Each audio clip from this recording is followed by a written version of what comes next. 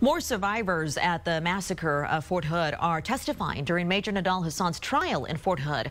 4 witnesses were called this morning. 3 of them were shot in the attack on November 5th, 2009. Each one is giving their account of the shooting rampage. And in almost every case, the witness has testified they thought the shooting was a training exercise at first. One survivor said he thought that he had been hit with a paintball. Hassan has yet to cross-examine any of the witnesses. Also, before the testimony began today, Hassan and the judge agreed to excuse 2 of the 3 defense counsel members for only the day.